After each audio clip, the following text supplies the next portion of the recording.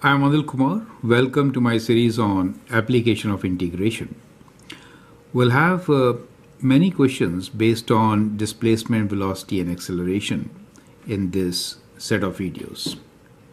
We'll begin with the objective type questions and introduce in between thinking and application questions, followed by some test papers. Here we'll share with you two questions, multiple choice. Question number 1. The instantaneous velocity of an object is v of t equals to 8t minus 5 centimeters per second, where t is greater than or equal to 0. What is the displacement in the first 5 seconds? 4 options are given to you. Second question is, the instantaneous velocity of an object is t minus 3 whole cube centimeters per second, where t is greater than 0. Find the displacement s at t equals to 0 if at t equals to 2, s equals to 4. 4 options are again given to you. You can pause the video, answer these questions, and then look into my solution. So to begin with, we are interested in finding displacement, right? So displacement s of t is integral of the velocity, right? Is the integral of velocity. We are given the velocity function, so let's integrate it. It is 8t minus 5 dt, and the integral of this will be 8 t square over 2 minus 5t plus a constant c. Now we need to find the displacement in the first 5 seconds. Now when we say first 5 seconds and we are saying t is greater than equal to 0, that means we want this displacement from 0 to 5, correct? So one thing is important to understand here, that this graph is of displacement a parabola, right? Do you see that part is a parabola? So let me write this function s of t as equal to 4t square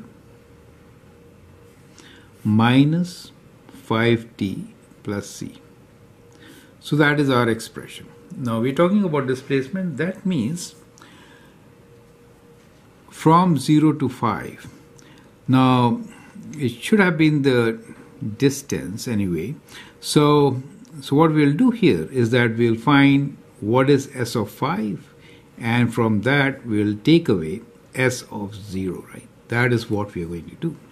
So we'll substitute the value 5 here. So we get 4 times 5 square minus 5 times 5 minus c, and from this value we'll take away when t is 0. So when t is 0, we are left with minus c, right? So well, it's good to write plus c, okay? So we are left with c. As you can see here, c and c will cancel, right? So what remains is 4 times 5 is 5 square is 25 times 4 is 100, right? Minus 5 times 5 is 25, right? And that c minus c is 0. So we're left with a value which is 75. So the answer is 75 centimeters, correct? So that is how we are going to find the solution of this one. Now the second, so displacement is change in position, right? So that is why this is correct answer. Question number 2. The instantaneous velocity of an object is t minus 1 whole cube centimeters per second, where t is greater than or equal to 0. Find the displacement s at t equals to 0 if at t equals to 2, s is given to us as 4. So here we are given the initial condition. We can find the constant. In the previous case, you can realize that there was no need to find constant. We were trying to find difference, and so it cancelled, right? Okay. Now, so again, displacement is integral of the velocity, right?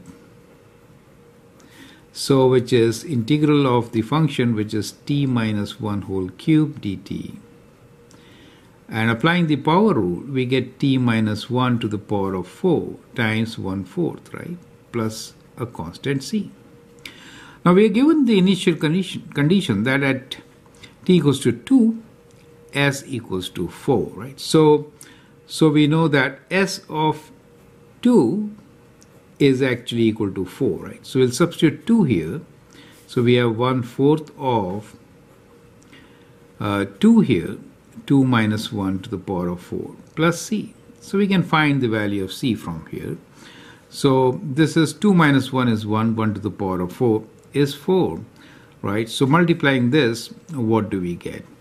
So, okay, so we get 1 over 4 here. So I'll actually take it to this side. So 1 over 4 take away from 4 should be the value of c, right? This is 1, correct?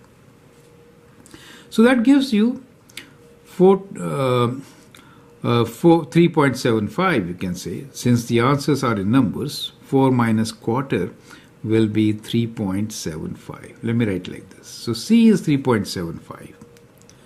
Now we want to find the value at t equals to 0.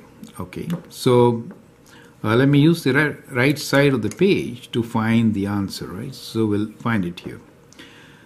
So c is for us 3.75. So we can say s of t is now equal to this expression 1 over 4 t minus 1 to the power of 4 plus 3.75, right? Okay. So if I substitute 0 here, I get 1/4 to the power of 0 minus 1 to the power of 4 plus 3.75. So that is 1/4, this is 1, right, which is 0.25, which is equal to 4, right? So quarter plus 3/4. 3.75 gives us 4. So the option D is the correct option. Do you see? So by integrating the velocity function, we can find the displacement and we can solve these questions. So I hope this concept is absolutely clear. Now let's take question number 3 and 4.